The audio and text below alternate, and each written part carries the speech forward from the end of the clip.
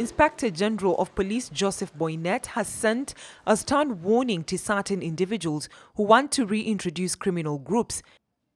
The police boss says they are aware that some individuals are reviving groups so that they can align themselves to some politicians as the country approaches the electioneering period.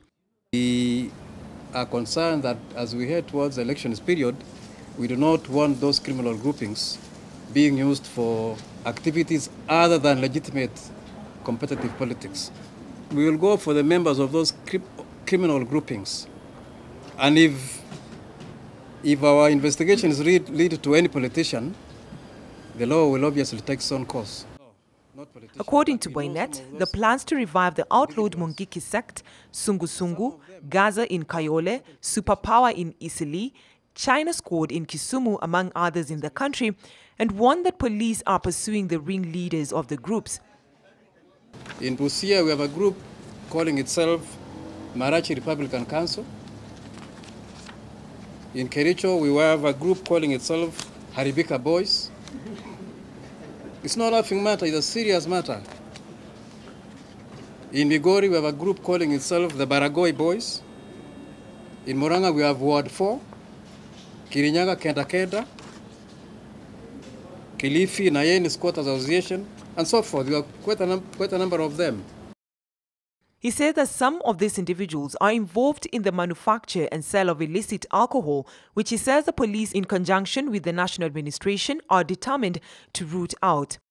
Some of these individuals are engaged in the manufacture, distribution, and sale of illicit alcohol, the so-called second or third generation. And they should also know that we are going for them. Now, meanwhile, the government has offered 8 million shillings for 4 terror suspects who are wanted for involvement in the November 2014 attack against Makkah bus that led to the death of 28 Kenyans, the December 2014 killing of quarry workers in Mandera, Westgate Mall attack, and the failed attack against Parliament in March 2015.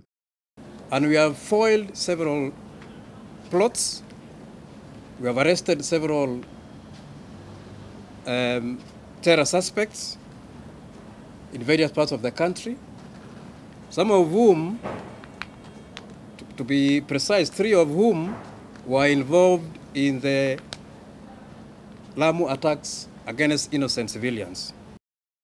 Police have released the photos of Abdullahi Diad, Idris Ismail Isaac, Hamed Uwais, and Mohammed Shinde. Shinde is wanted for involvement in the Westgate Mall attack and the failed attack against Parliament in March 2015. According to a dispatch from police, the 4 suspects are believed to be operating in the general area of Mandera, Wajir, and the Gedo region of Somalia.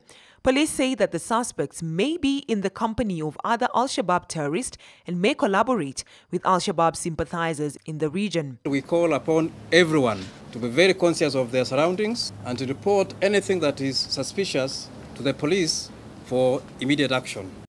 Terror threat from Al-Shabaab is still very much alive, and therefore we must not drop the guard. It is still keen to stage attacks in this country